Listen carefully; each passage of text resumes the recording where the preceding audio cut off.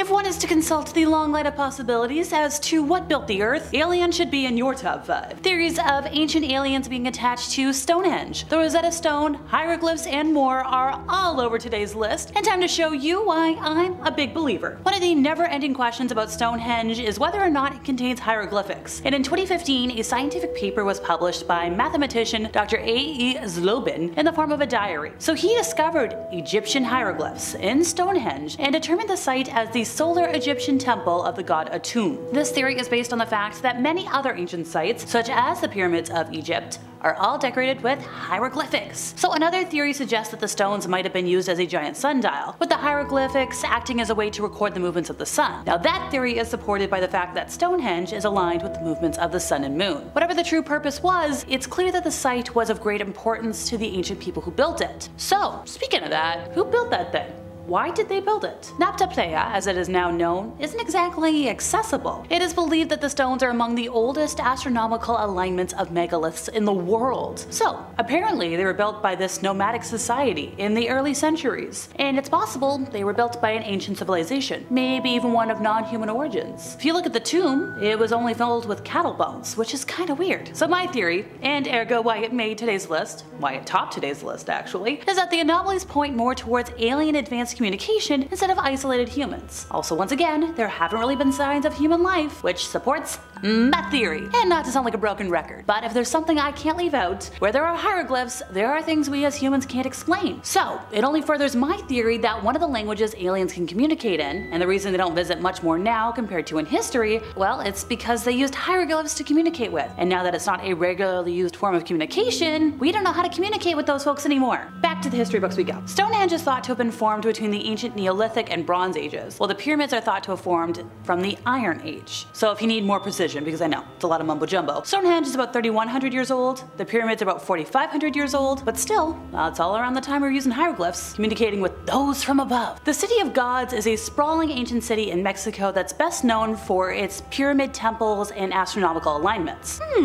Astronomy again, eh? Built more than 2,000 years ago, this age, size, and complexity of this entire area is otherworldly. Yes, some folks think it's the work of humans, but allow me to explain why it might be alien. Scientists suspect that over centuries, a mix of cultures, we're talking Mayan, Zapotec, Mixtec, all built the city that could house more than 100,000 people. With its murals, tools, transportation system, and evidence of advanced agricultural practices, it's often considered much more technologically developed than should have been possible in pre-Aztec Mexico. By far the most well-known out of all the buildings is the massive Pyramid of the Sun. One of the largest such constructions in the Western Hemisphere, the pyramid's curious alignment is believed to be based on the cycles of the calendar. And it's another one of the places on today's list that was crazily advanced for its time, leading folks to assume it was built by aliens, or at least with alien help. So, I mentioned Stonehenge. A huge circle of stones, some weighing as much as 50 tons, sits in the English countryside outside of Salisbury. Known as Stonehenge, the Neolithic monument inspired Swiss author Eric von Däniken to suggest it was a model of the solar system that also functioned as an alien landing pad. After all, how else could those massive stones have ended up hundreds of miles from their home? Well, nobody knows what exactly the meaning of Stonehenge is. But as with everything else I'm mentioning today, could it be aliens? Scientists, yes, have demonstrated that it's actually possible to build such a thing using technologies that would have been available about 5,000 years ago when the earliest structures were built, but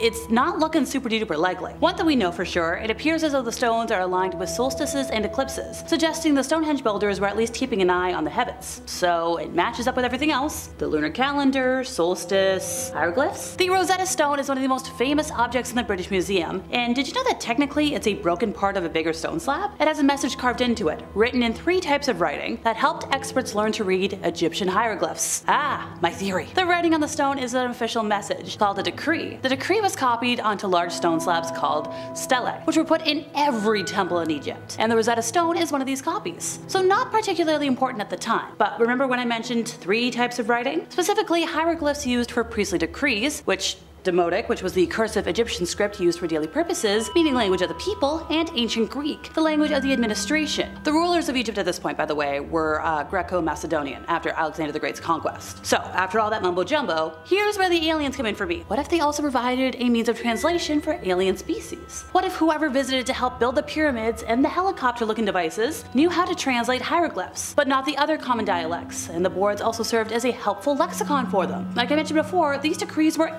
everywhere in Egypt, providing ample source material. So when the Rosetta Stone was discovered, nobody knew how to read ancient Egyptian hieroglyphs. But because the inscriptions say the same thing in 3 different scripts, and scholars could still read ancient Greek, the Rosetta Stone became a very valuable key to deciphering the hieroglyphs. Soon after the end of the 4th century AD, when hieroglyphs had kinda gone out of use, the knowledge of how to read and write them disappeared. In the early years of the 19th century, scholars were able to use the Greek inscription on this stone as, well, the little Google Translate, if you will. Thomas Young, an English physicist, was one of the first to show that some of the hieroglyphs on the Rosetta Stone wrote the sounds of a royal name. Yeah.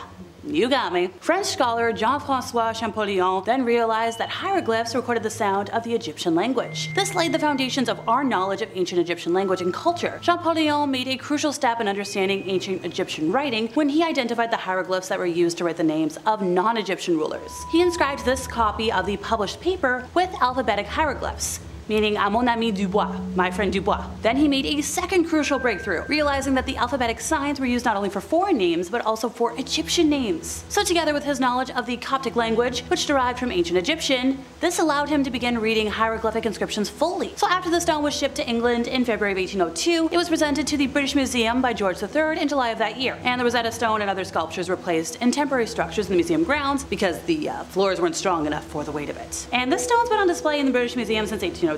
With only 1 break. So hey, if you want to go see some old alien stuff, I recommend it. And finally for today, depictions of modern craft found in ancient Egyptian hieroglyphs have kind of been hailed as proof of time travel, and even that advanced alien civilization that I've been going on and on and on about today. So for folks like us, hieroglyphs appearing to resemble planes and helicopters in artwork done thousands of years ago are absolutely 100% proof that the ancient Egyptians were visited by beings who brought them advanced technology from the future. With a lot of folks who support this theory, such as myself, saying if the ancient civilization was putting helicopters and modern spacecraft in their artwork, then they must have seen them somewhere. If you're wondering where the name came from, helicopter hieroglyphs is given to the hieroglyph carving from the Temple of Seti I, which was interpreted as an out-of-place artifact depicting a helicopter, and a lot of other examples of modern technology. The initial carving was made during the reign of Seti I and translates to "he who repulses the 9 enemies of Egypt," and as was known with a lot of carvings at the time, it was later filled in with plaster and recarved during a different reign, with the title "He who protects Egypt and overthrows the foreign countries." Over time, the plaster has eroded away, leaving both inscriptions partially visible and creating a really interesting overlapping situation. As with all dates in ancient Egypt, the actual dates of reigns are unclear, but hey, it's still really neat. So these 3,000-year-old hieroglyphs that were found in the temple are said to depict a helicopter, you've got a plane, and some other futuristic aircrafts. So if we're gonna go with the ancient aliens theory, which I've been talking about all day today, this is the theory that the advanced race who brought details of futuristic technology to the Egyptians, well, these were visitors from a far-flung, highly advanced planet, visiting to share their knowledge with the primitive communities here on Earth. Now, the beliefs also claim that these aliens were the ones behind pyramids, Stonehenge, other famous monuments. You've heard me say it already today, and I believe in it. And that's it for me once again, folks. I've been Alexa, your resident ookie spooky girly. See y'all next time, you love the spooky people.